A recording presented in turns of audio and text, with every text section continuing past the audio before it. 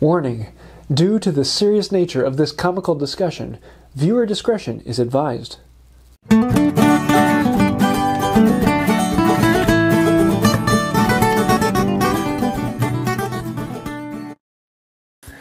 Hey y'all, I'm James Wright and welcome to my shop. I just want to do a very quick video right now on how to drill a dog hole in a bench.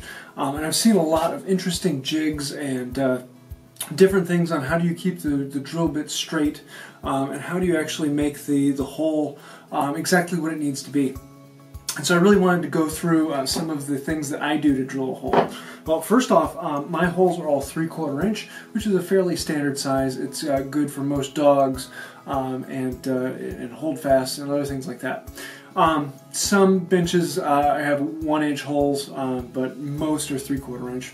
So I get a 3/4 inch bit or a number 12 or 12/16, and I put it into a brace. I choose the location I want that hole to be and make sure it's all lined up, put my head on top here and drill a hole.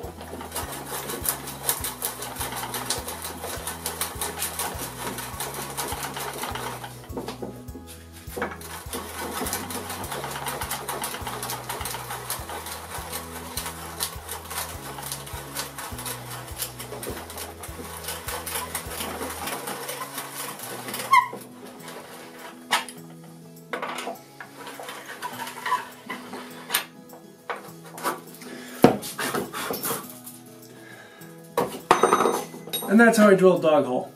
Honestly, keeping them dead straight is not a needed issue. Any dog is going to work if it's a degree off, and most of the time you can be as accurate as a solid degree.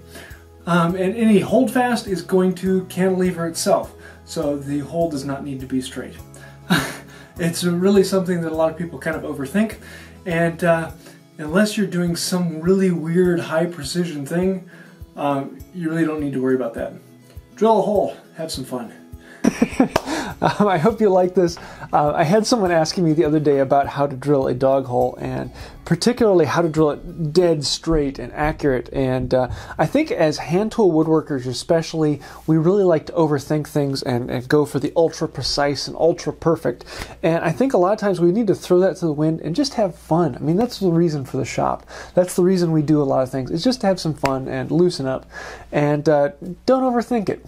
Drill a hole. When you need a hole, great, it's there.